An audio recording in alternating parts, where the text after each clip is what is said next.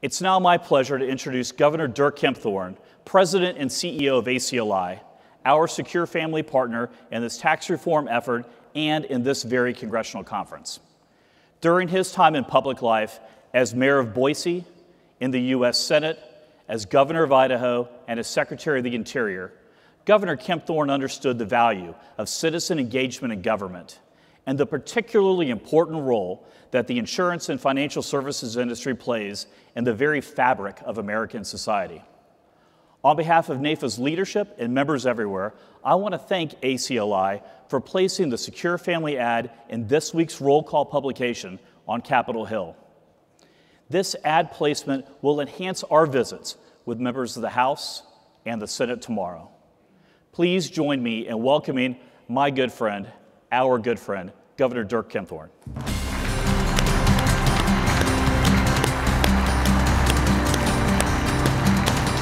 Thank you, Governor. You did a great job.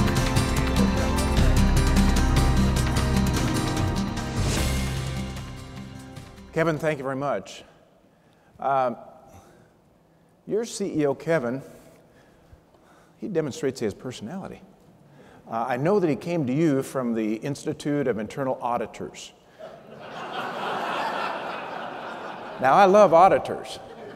This has to be a lot more fun, these good advisors out here. But I want to thank you for inviting me back. I want to compliment you, Kevin, on your leadership of NAIFA. You are a true advocate for this magnificent industry. I also want to recognize Diane Boyle, who's been instrumental in organizing this conference. It's no surprise that Diane has been called a member of the A-team for her work on behalf of brokers and advisors.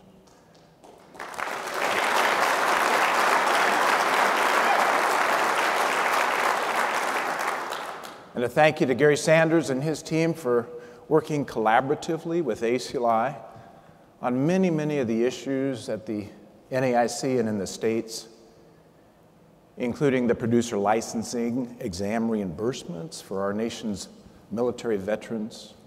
And we're all better for the leadership provided this year by your very, very forthright, well-spoken President, Paul Daugherty.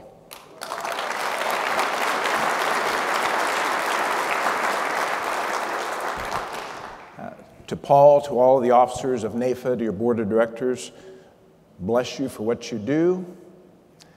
And I love your PAC infomercials. I want to thank all of you for committing your voices of our industry. In our current world, we're all witness to disorder, confusion, more often than we wish. Just this week, we heard of the horrible terrorist attack at Manchester Arena Monday night in Great Britain. North Korea continues its saber rattling. We saw the release of the White House budget amidst partisan rancor, and I will tell you, this is as much acidic partisanship as I have ever seen in the nation's capital. There are times when we must step back and remember President Abraham Lincoln's admonition to appeal to the better angels of our nature. In Washington, D.C., there are still such moments that indeed look to the better angel of our nature. For example, just last month, not too far from here, a horse-drawn casket carried an American hero, former astronaut, U.S. Senator John Glenn, through Arlington National Cemetery to his final resting place. At a private service on the cemetery grounds, the acting NASA administrator, Robert Lightfoot, said, quote, "John was more than an astronaut. He was an icon of our American spirit. I first met John Glenn in 1993 on the Senate Armed Services Committee, and we stayed friends the remainder of his life. Just a couple of years ago, a package arrived at the ACLI offices for me. It was a replica of Friendship 7, John Glenn's space capsule. On it, he wrote to Dirk, John Glenn, accompanied by a wonderful note. Let me tell you about the man that I was honored to call my friend and to serve with on the United States Senate Armed Services Committee. 55 years ago, John Glenn became the first American to orbit the Earth. During the Mercury 7 astronauts era, my mom would get her 3 sons up at 3 or 4 in the morning, whatever was necessary, to watch every launch. She knew the bravery it took for these brave astronauts to enter a capsule that would then catapult them by rockets into the heavens. She wanted us to realize the history being created and the sacrifices of so many to get us there. After a successful launch, Friendship 7 was placed into orbit 150 miles above the Earth's surface. That's a little further than the distance between Washington, D.C. and Philadelphia. Friendship 7 was traveling at a speed of 17,000 miles per hour. At that speed, that would get us from here to New York City in 45 seconds. During the almost 5-hour flight, John circled Earth 3 times. The temperature inside the capsule at times reached 108 degrees, but his flight suit kept it bearable. Not everything went as planned on that historic flight. This is a view of the Friendship 7 instrument panel. Key indicators started lighting up. For example, the autopilot was not working. John had to switch to manual hands-on steering of the spacecraft. He had to take control of the capsule for all 3 orbits. He was in charge. When it was time to return, the angle of re-entry into the Earth's atmosphere was critical. Too shallow, and the capsule would just bounce off into the atmosphere. If this happened, nothing could be done to bring him home. Too steep, and he would perish in a fiery flash. One key safety element to protect him was the heat shield. But then the light for segment 51, monitoring the heat shield, began blinking, indicating danger. The heat shield may be coming loose. The loss of that final safety net would lead to his demise. He would perish. People throughout the world learned of the seriousness of the situation. Collectively, hopes and prayers throughout the world were given for this brave man. It was as though all humanity was with him in that capsule. The immortal words uttered by fellow astronaut Scott Carpenter captured the spirit and the hopes of millions. Godspeed, John Glenn. John Glenn, of course, survived his descent back to Earth. Last December, I got up at 4 a.m. once again for John Glenn, this time to attend his memorial service in Ohio. Since that time, I've reflected on his gift to me. If we use that space capsule as a symbol of humanity, and if our industry is mission control, a team of experts, then our mission is to bring them in with safety and with dignity. So let's ask, what are the instrument panel indicator lights telling us? First off, the conditions have changed.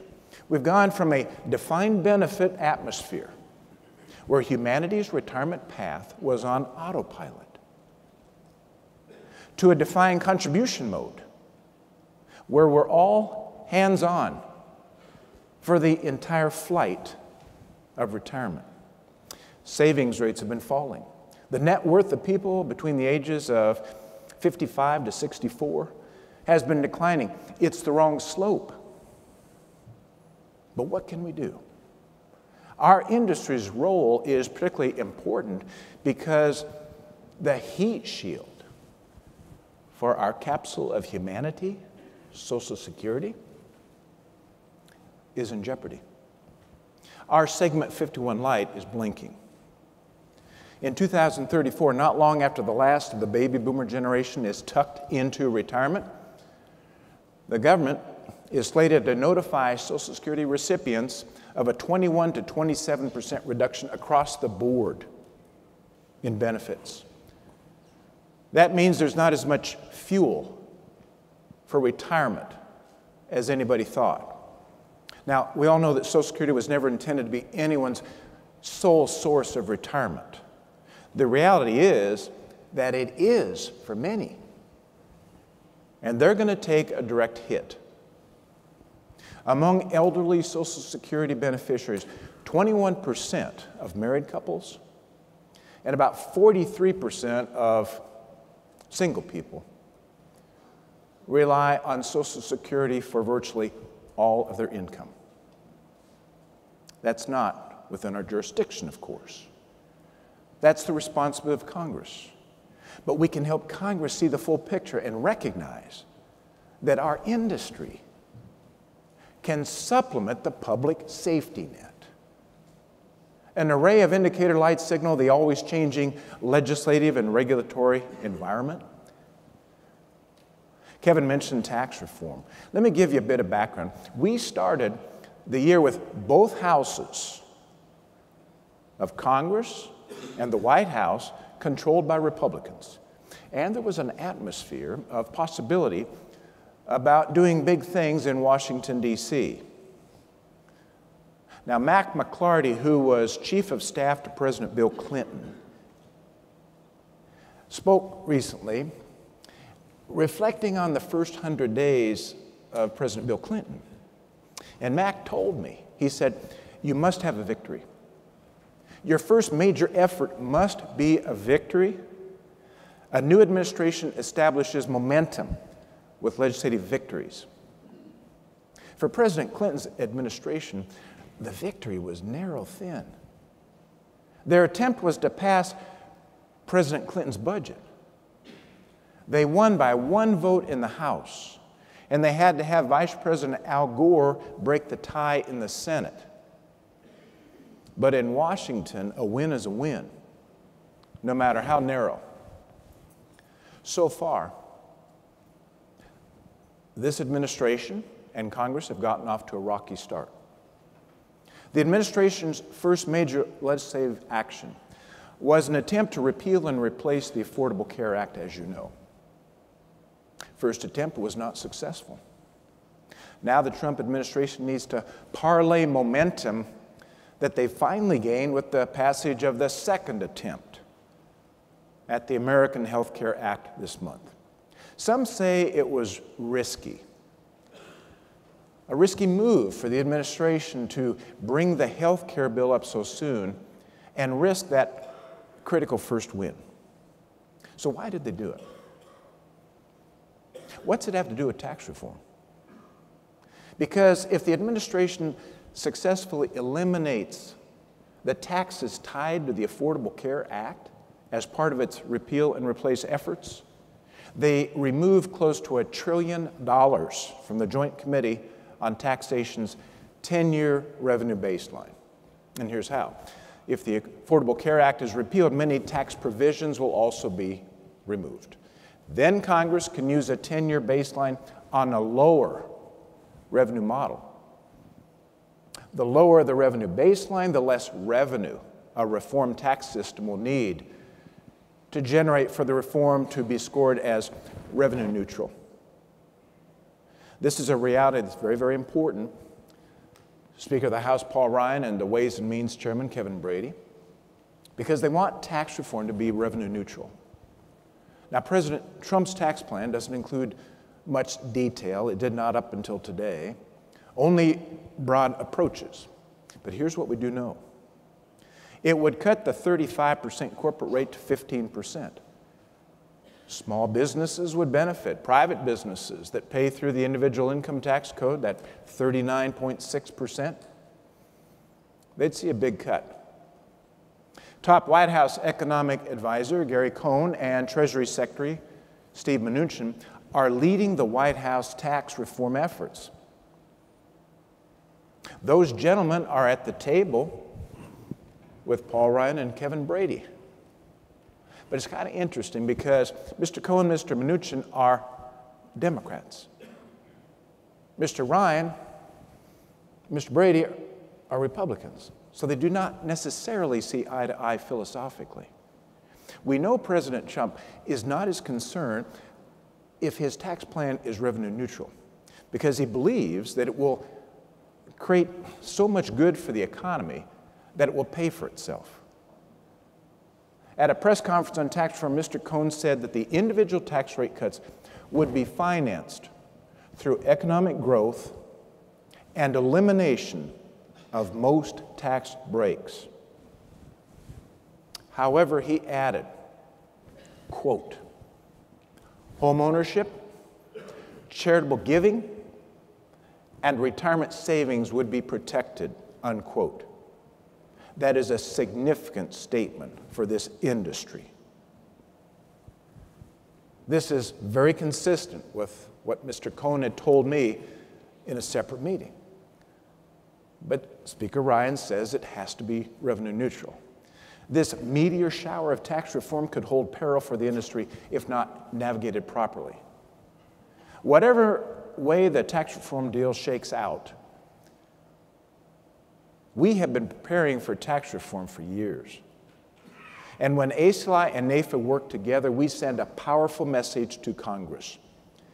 Any proposal, whether it's related to product or company taxation, that would interfere with our historic mission of helping American families would be vigorously opposed by our organizations.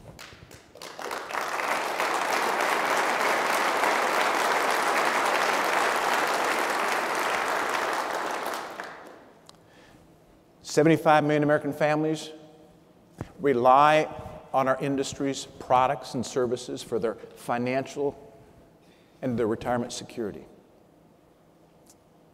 That's a powerful message. Our organizations have used our collective voices, our vast memberships, to amplify the industry's concerns over tax reform proposals. And we've used them to profound effect.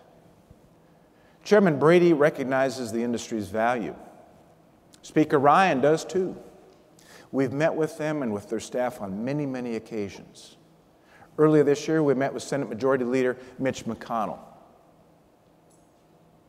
And in that lunch at the ACLI offices, here's what he said.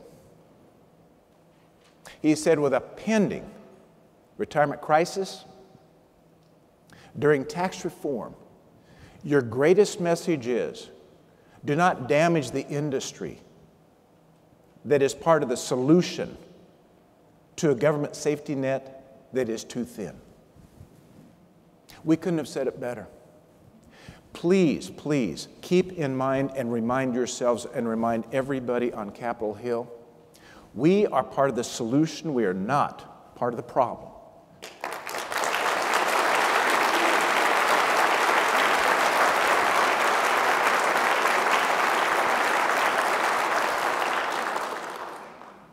But we'll not only fight to prevent any damage to the industry. We'll seize any chance that arises to promote our industry in tax reform. And why not? The arguments are on our side. Another indicator is flashing bright yellow, meaning caution. The light on fiduciary reform, which Kevin just articulated. And it's flashing erratically. We've received so many different signals from the courts, from Congress, from the Trump administration. As you all now probably know, Secretary Acosta announced the applicability date of significant provisions of the fiduciary rule would not be delayed beyond June 9th. I'm very disappointed with that decision. I know Paul is. Kevin, I'm sure all of you are. ACLI and NAIFA have both worked tirelessly on this issue.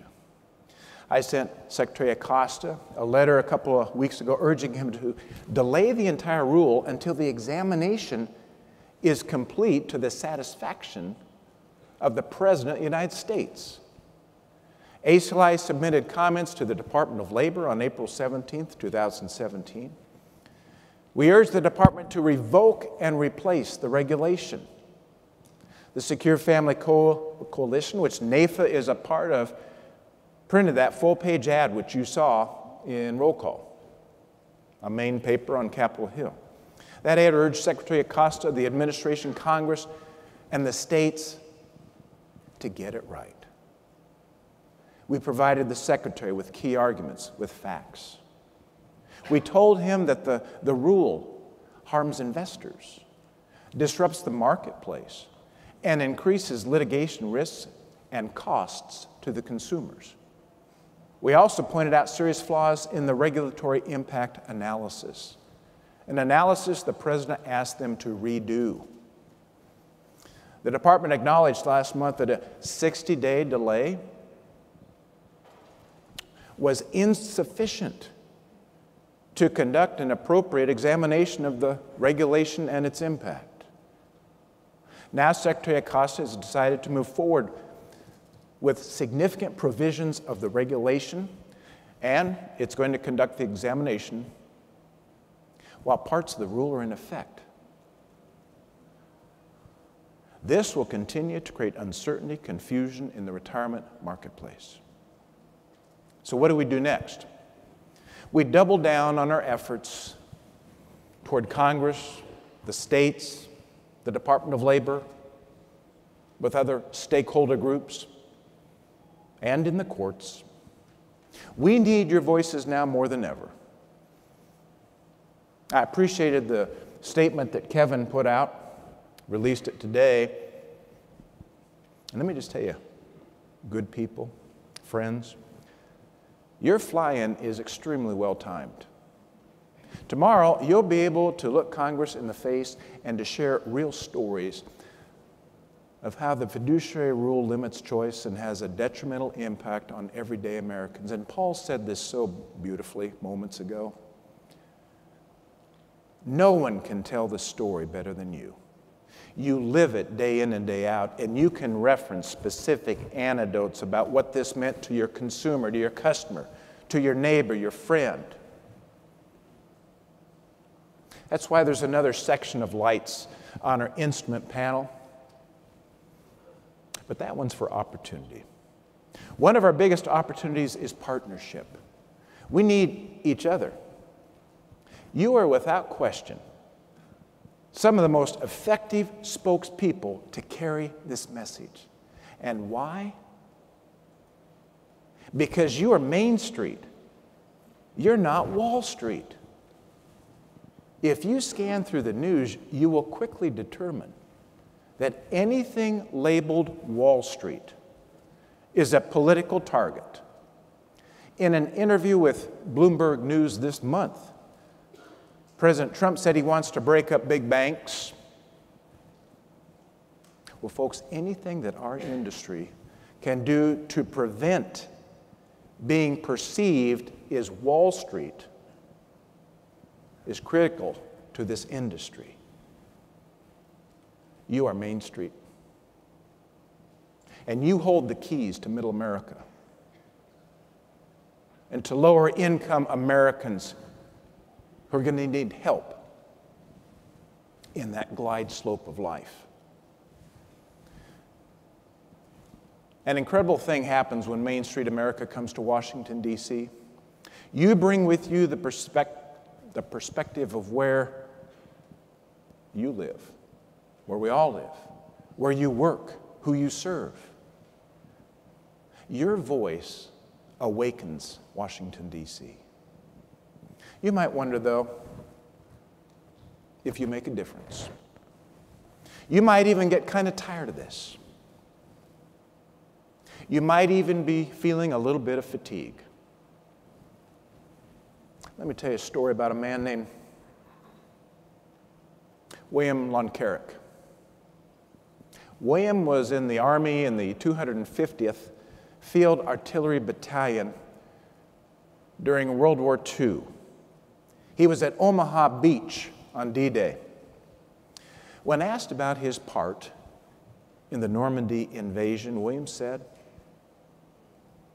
"I was the one that carried the maps." And he was. His job, his big moment, was to carry maps from the ship to a designated position on Omaha Beach. And he had to do it without getting shot or lost. He wasn't a commander. He didn't lead a charge of soldiers. He wasn't calling out plans on a radio. He was simply supposed to carry the maps. But what did they need the maps for? To command troops, to send location information, to inform artillery. So you see, William was the man who carried the maps, but he was also the carrier of the logistics. He held the foundation of the tactics. Today, not many people know William's name. He was one of thousands of men who stormed the beach that day. He's one of even thousands more who continued to serve our country. He retired as a major in 1981. His story is archived along with countless others in the Veterans History Project at the Library of Congress. In an interview with the Veterans History Project, William mentions his role as carrier of the maps, as if it were only a minor part of the invasion. But William Longcrick's job was critical. Without the maps, the generals could not coordinate the infantry and the artillery to make the Battle of Normandy successful. We may never know the impact of his role that day. Our industry has charged you with the role of carrying our industry's story. Please remember that as you're meeting on Capitol Hill this week with members of Congress, with members of their staff, about tax reform, about fiduciary. Those might be the very actions and comments that you make that plant the seeds for change, positive change. Progress is never clean. In fact, sometimes it's messy. But when you get to that moment, when all you have done and all you have fought for is achieved, what an incredible moment. And what is it all for? Remember that precious cargo in our space capsule? They need the best effort from each one of us in mission control so that the mission of concluding their life's journey, their guide slope is on target, done properly, and done with dignity. A few years ago, John Glenn was asked, after making space history and serving 24 years in the Senate, what would you most want to be remembered? And he answered, I don't know. I'm not interested in my legacy. I made up a new word, livacy. That sentiment is probably true of all who are in that symbolic space capsule and the respective orbits of life. And you really are mission control of an incredibly strong and vibrant and great industry. And millions of people, whether they know it or not, are counting on you to be innovative and to lead. To capture a quote attributed to NASA, I believe it applies to the life insurance industry. Failure is not an option. And as John Glenn said at NASA's 50th anniversary in 2008, where we go in exploration is certainly important, but what we learn from each of those steps along the way will benefit every man, woman, and child in our nation, and eventually around the world. Friends, your steps tomorrow can potentially benefit every man, woman, and child of our nation. So rightfully have bounce in your step. You're the messengers to carry the message to the hill. What a mission. How magnificent. Godspeed, John Glenn, and Godspeed to all of you. Thank you.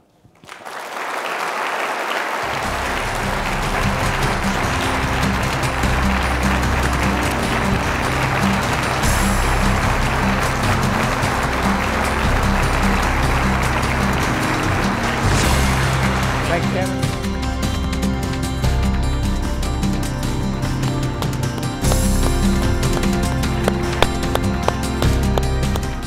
What a great advocate for the industry. Governor, thank you again for being here. Thank you for your strong support of NAIFA. Thank you for your strong support of our advisors. And we will make sure that we represent the industry well tomorrow.